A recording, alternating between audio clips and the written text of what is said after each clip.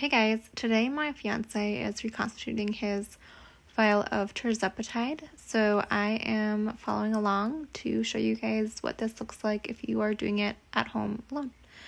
So he has a 30 milligram vial that he is reconstituting today with his bacteriostatic water.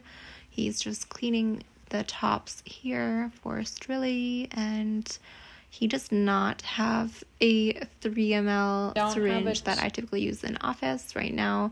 He just has his 1 ml insulin syringes, so he's going to use this to reconstitute and then toss this syringe after. So he is using 1.5 cc's or 1.5 mLs of bacteriostatic water to reconstitute, just pushing a little air in there so it's easier to pull the water back. And he is going to inject the 1.5 mLs into the 30 milligram vial of Tirzepatide.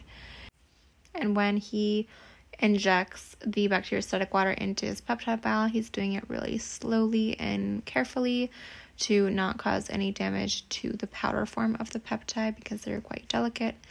And then he's going to store this in the fridge for an hour until everything fully dissolves evenly, and then he'll do his first injection. He's going to do 2.5 milligrams to start, and per textbook protocol, you're doing 2.5 milligrams once a week for 4 weeks, and then he is going to go up to 5 milligrams. He's done this peptide before, so he knows 5 milligrams works well for him.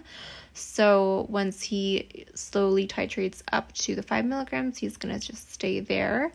And this vial will last him about 6 to 8 weeks with this dosage.